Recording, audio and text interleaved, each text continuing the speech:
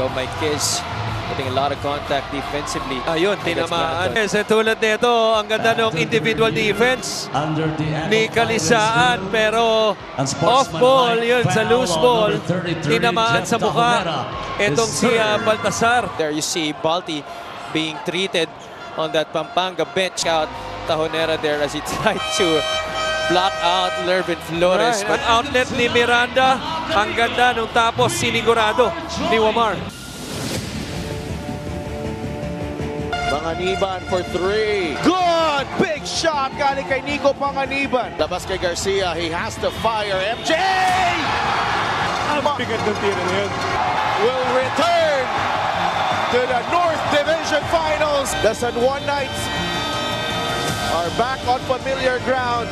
Wamar finds 𝗗𝗏𝗏𝗏 inside the paint. Spin inside the paint.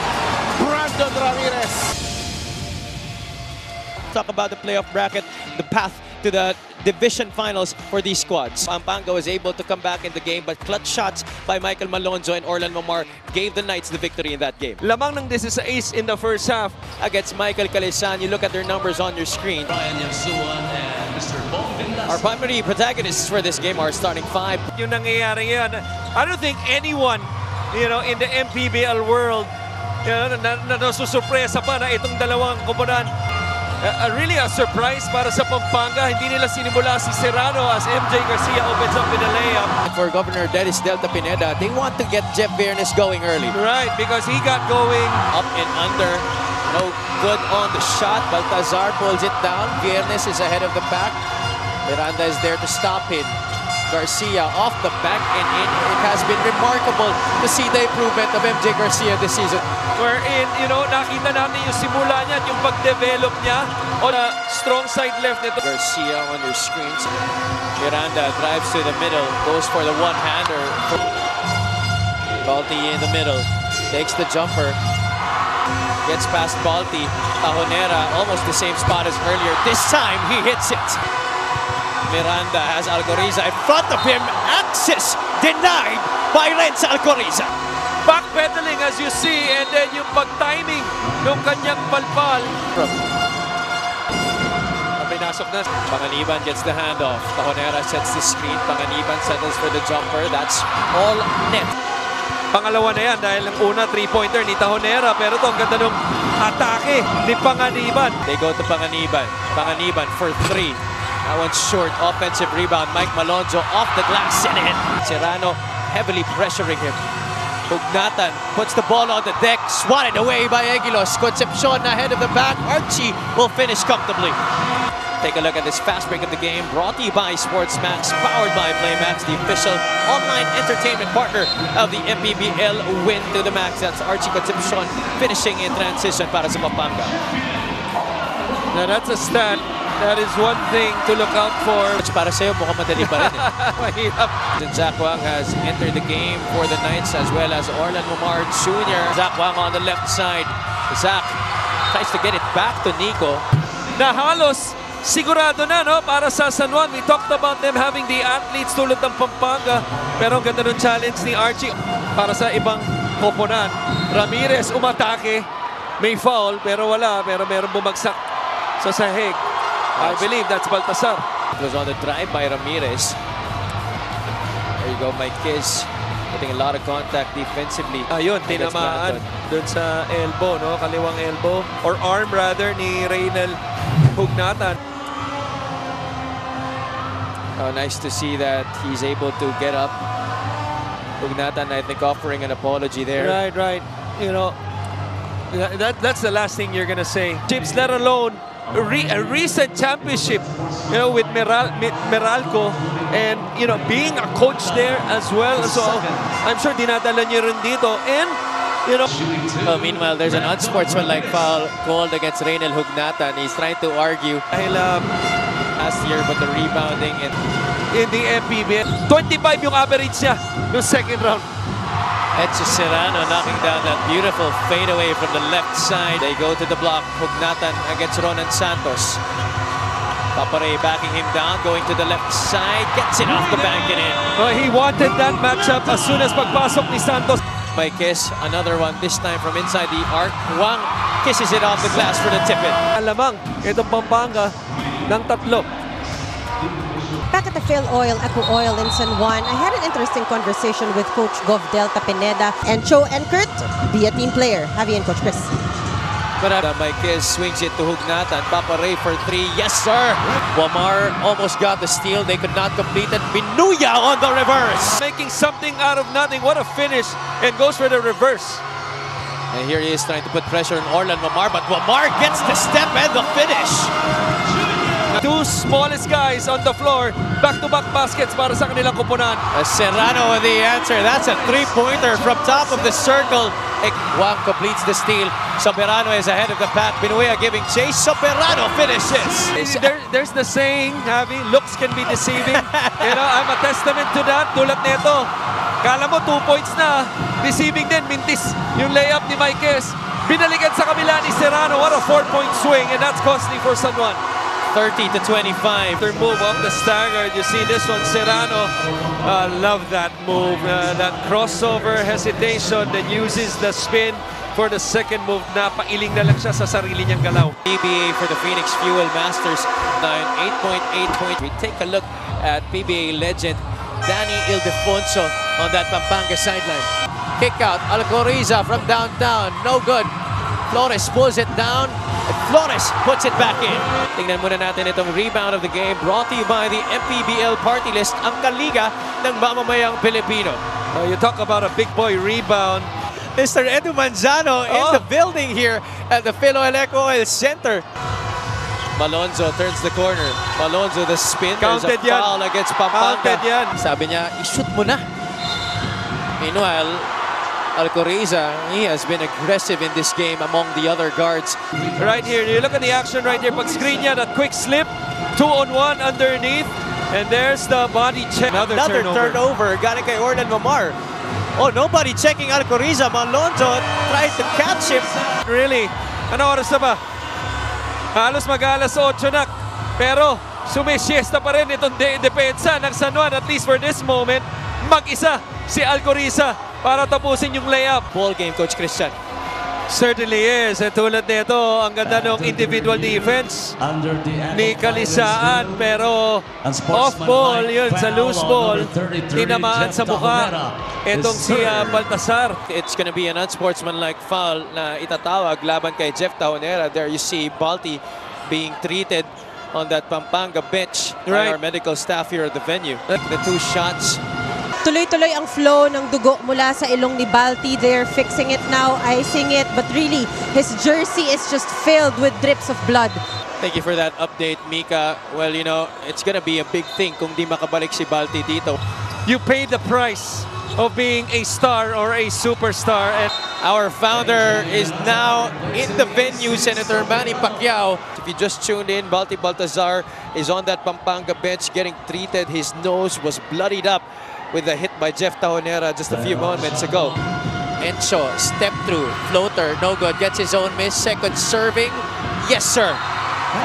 Always a threat, this time empty corner. Garcia with the offensive board, Garcia fading to the left side, there's a foul on the loose ball. May tinamaan na naman, involved na naman si Taho. Tingnan natin, check out Tahonera there as he tried to block out Lervin Flores, but Flores getting the better position. I'm surprised that that wasn't an unsportsmanlike foul. First half, Mike's was free top of the circle, but good thing Kalisan was able to convert on the reverse underneath. Not sure he was passing to someone. Wamar finishes finally a basket after the first conversion early. Sa larong ito, ang ganda nung outlet ni Miranda, ang ganda nung tapos sinigurado ni Wamar. Before that, he's missed 4 straight shots. No question. We're in the most talented season, itong season 6 among all seasons. And right there, another fast break and a score by San Juan on that goaltending. Check out what happened on that last sequence. Kalisaan almost losing balance, but Flores tapping the board. Right. Dapat sa kanila na yung last shot, as you see, the two-time MVP. The deadlock at 38 as we head into halftime. Our halftime score. Playing at home, MJ Garcia those quick 8 points in the first quarter. Meanwhile, we now begin the third quarter in Game 1 of the Northern Division Finals between San Juan and Pampanga. 𝗗𝗓𝗓𝗓 and Baltazar starting the third quarter for the Giant Lanterns, and 𝗗𝗓𝗓𝗓 nakawala doon ng depensa. First field goal in the game with a beautiful finish. Mike Esk finally gets his first basket of the game. Taiwan, Malonzo, Calisan, and Panganiban. Serrano all alone near the basket. Oh, Mike Esk and Malonzo. That puts Malonzo on the three. This was the beautiful play by Pampanga. Yung pasa sa ilalim ni 𝗗𝗓𝗓𝗓 kay Serrano. Tenyo ng MPBL party list ang kaliga ng mamamayang Pilipino. Malonzo missing on the first free throw. There you see San Juan head coach Senator Jinggoy Estrada always frustrated with missed free throws ng kanyang koponan. That's one thing. Serrano working the two-man game with Balti, gets the roll on the shot. This time he was the screener dito, and that quick slip to the basket. Off-ball rebounders ng Pampanga. Kaya si mintis. Pero yun, hindi na naman natutuwa itong si Sen Jinggoy. To the point na tinawag niya etong si his free throw brought him. And he's a guy that we mentioned. Balti is fine, as you can see. Sabi ko, kumusta yung ilong mo? Sabi niya, maliit na bagay. Biro niya, sira na. Wala nang sisirain pa. Serbian coach 𝗗𝗓𝗓𝗓𝗓, who came straight from the airport, just arrived today. An all-around coach hoping to give good help for this series. So there you see the Serbian coach brought in by the Pampanga Giant Lanterns. One missing there, and then the pitch out by Baltazar, finding Renza 𝗗𝗓𝗓𝗓𝗓, who has provided baskets. He's been usually an impactful player. Serrano with a miss. Ramirez puts it back in for the deuce. To Noel, Wamar is leaking out, and that's going to be an easy 2 points para kay Orlan Wamar. Got it in a quick outlet. Serrano for 3. Patay to the side triple, but he gets his own miss and puts it back in. Panganiban kicks it out. Corner triple. Reynel 𝗗𝗓𝗓𝗓𝗓 knocks it down. Senator Jinggoy Estrada. 10. Shot fake. Wamar hooks a pass. Juan gets the bounce on the shot. He'll test the defense of 𝗗𝗓𝗓𝗓𝗓. Kicks it out. Serrano wide open. Late challenge. And still, Encho Serrano knocking it down. That trifecta for Pampanga. And a quick out on the weak side. 𝗗𝗓𝗓𝗓𝗓 to answer. That's all nylon para kay Reynel 𝗗𝗓𝗓𝗓𝗓. Noisier and noisier inside the PhilOil Eco-Oil Center. Concepcion. Three-pointer again. Nagpapalitan ng tres dito ang Pampanga and San Juan. In our case, in North Division Final, both teams really going at it on both ends. Wamar has the speed advantage on Aguilos. Finds Juan. Great delivery by Orlan Wamar Jr. ARCHIE Concepcion knocking it down from the right wing. So far, 5 points in the game, and there you see Orlan Wamar doing one of the things he does best. Zach Juan getting the deuce. Kita natin yung bulak for our viewers who just joined us, yung bulak sa kaliwang butas ng ilong ni Baltazar na part dito sa Pampanga shot si ARCHIE Concepcion. Mas matagal pa nga siya kay 𝗗𝗓𝗓𝗓𝗓𝗓. Yun na, tama! Baltazar flexing his muscles, dominating by Aguilos. Baltazar siya na nagbaba dito para sa Pampanga. Concepcion from downtown. Yes, sir! 64-55. 64-55 ang ating score. Is at courtside. Pampanga going on a late run in that third quarter to 9. I believe that was a 9-0 run because both teams are really exchanging baskets. As you see, Reynel 𝗗𝗓𝗓𝗓𝗓 opens the fourth with a post move. And Baltazar gets it. Shot clock did not reset para sa Pampanga. 4 seconds to go. Concepcion, well challenged by Orlan Wamar, but no problem para kay ARCHIE, the Royal Bazooka. On that last play by San Juan, let's take a look at that last sequence for the Giant Lanterns. Concepcion knocking it down. No good. The tap goes to Balti. Leaking out is Garcia. He has Zach Juan in front of him. Nice challenge, but an even nicer finish para kay MJ Garcia. Evident. Who's the passer? The outlet passer once again. Nobody but Justin and MJ Garcia really showing Zach Juan. A free throw brought to you by Extreme. City Councilor Brent Gonzalez. Miranda puts on the brakes, puts it up. Nice basket there para kay AJ Miranda. Gonna have to be now. He hooks a pass. 𝗗𝗓𝗓𝗓𝗓𝗓, the leading scorer for San Juan in this game, rattles home another 3-point shot. 𝗗𝗓𝗓𝗓𝗓𝗓 continues to add to his total as the leading scorer para sa San Juan. But the answer by Echo Serrano. He's loving the spotlight right now para sa Pampanga. Wamar with a hand in his face. That's no problem over the outstretched arms of MJ Garcia. Heck of a shot by Orlan. Garcia sets himself up for that three-point shot. Oh boy, a similar sequence in the third quarter. Ano meron sila dito? Wamar falls down. He would let underscore. The slip by Baltazar. Rayson decides to go for the shot himself. That took a lot of time on the ring, pero di nahulog. Baltazar, once again, he's showing a lot of emotion in this game, Coach Christian. He is, especially after getting hit on the nose early in the first half. Trying to be checked by Wamar. No foul called. Rayson gets the step. Ramirez gets bumped and finishes through contact. This blow by on Orlan Wamar, derecho si Rayson. And because Reynel committed to him. This possession against Pampanga. Baltazar fakes a pass, eventually gets it to Concepcion, and miraculously, Archie Concepcion puts it in, plus an end-one opportunity. Because it feels like we're in Pampanga, but how about this play by the big fella?